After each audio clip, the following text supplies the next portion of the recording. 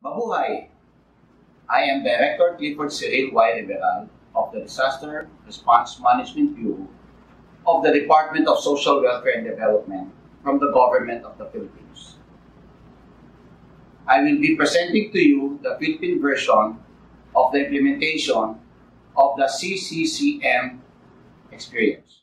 The Philippines is located at the Pacific Ring of Fire and the Typhoon Belt. It is exposed to several geological and hydrometeorological hazards. These hazards, plus human-induced hazards, cause massive internal displacement each year. As state actors, it is our primary responsibility to ensure that our internally displaced persons, especially the most vulnerable sectors, are provided with protection and assistance.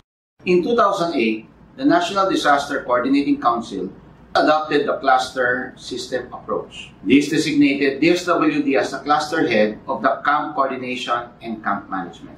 In 2010, our President Benigno Aquino III, signed the Republic Act 10121 or the Philippine Disaster Risk Reduction and Management Act. This law paved the way for the institutionalization of a proactive DRRM approach. In 2013, DSWD led the issuance of the Joint Memorandum Circular on Evacuation Center Coordination and Management, adopting the SPEAR standards and global CCCM toolkit. In 2017, the NDRRMC, through the response pillar, issued a National Disaster Response Plan that further adopts the cluster system approach. DSWD remains the lead agency of the CCCM cluster. In 2018, DSWD developed the National Training Program on CCCM and Protection. It was also the same year that DSWD entered into the Empowering National Government Agencies Emergencies Engage project with the International Organization for Migration, or IOM, supported by the United States Agency for International Development, or USAID, Bureau for Humanitarian Assistance. In 2019, DSWD field offices started cascading the NTP for CCCM to the local government units. The partnership between IOM and DSWD enabled the conduct of the series of CCCM training for trainers completed the same year.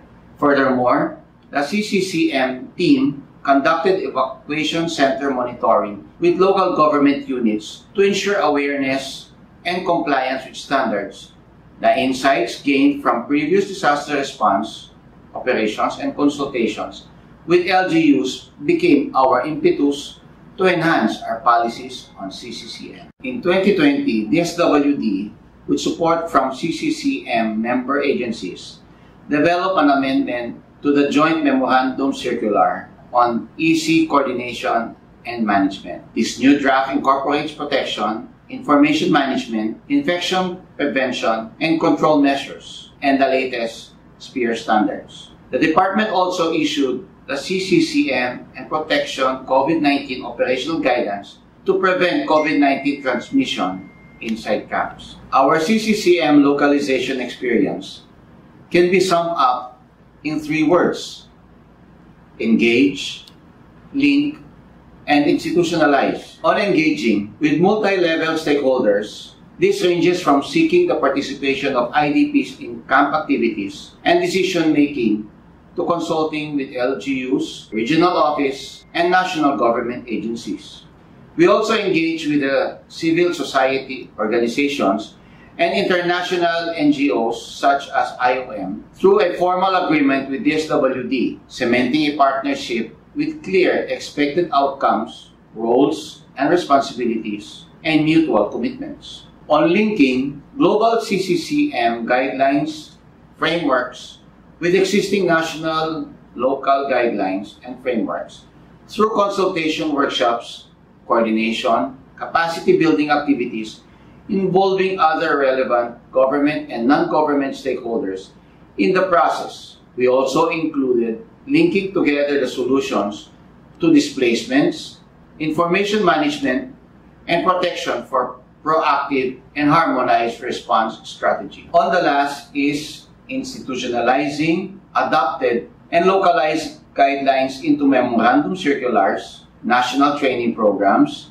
simulation exercise designs, and local DRM plans. These guide local government units who act as the first responders or camp administrators, camp coordinators, and camp managers on the ground during this. Providing protection and assistance to our IDPs and ensuring that these follow humanitarian standards and community participation is a continuous effort and advocacy of our department.